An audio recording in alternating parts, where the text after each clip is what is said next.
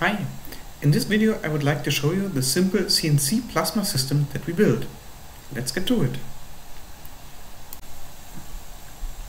As a basis for our plasma system we used a CNC 3018 and we then replaced the spindle with a plasma module. We also attached a Raspberry Pi touchscreen computer, which is used for the controls, and of course a high voltage power supply in order to make the plasma work. Here's an example using the plasma on a wooden workpiece.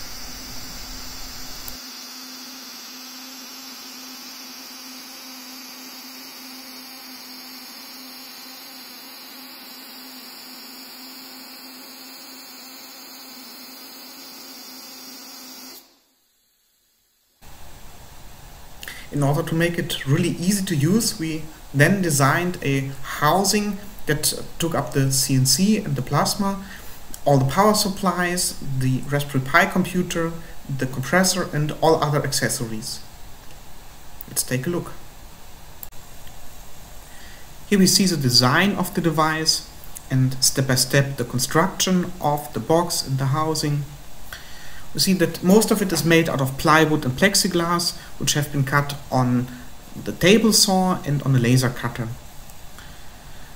The idea with this is that the box will hold all the electrical appliances and the CNC will fit right on top and will sit on it stably to make the usage most easy.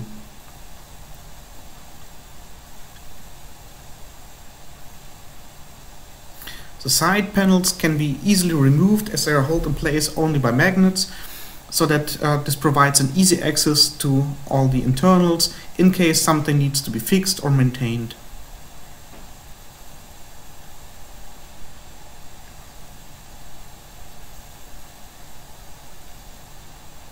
Most of the inner parts are readily prepared modules, so that it makes it easy to put it up without much to think about for this kind of construction.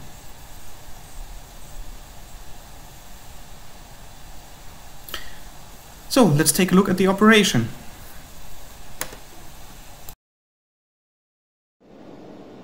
All set and the G-code loaded. ARM plasma.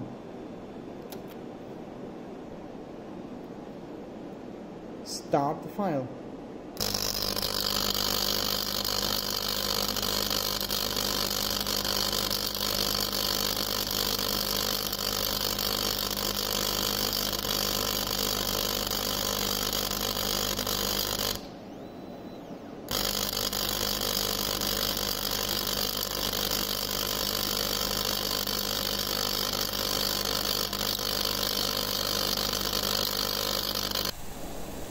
After the successful dry run, here we see the treatment of wooden boxes.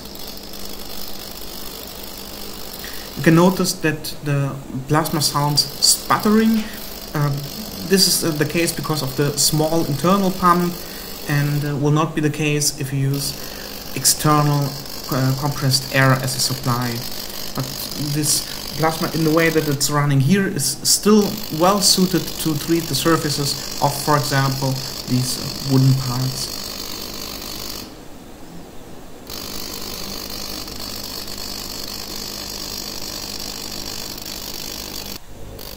It's also suited to treat metal parts. The screw, in this case, is positioned on top of a wooden support just because of the small size of the piece. It's not really relevant if it's on a rounded metal support or on an insulating support. You can see you can treat the surface quite well.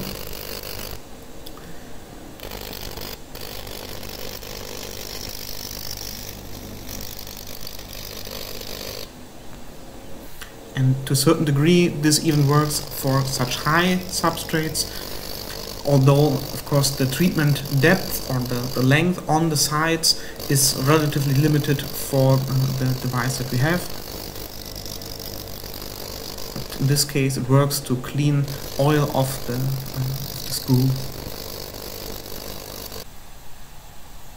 So I hope you enjoyed this short demonstration, and I'd be happy to know your opinions, your suggestions, so please leave your comments below, and Until the next time.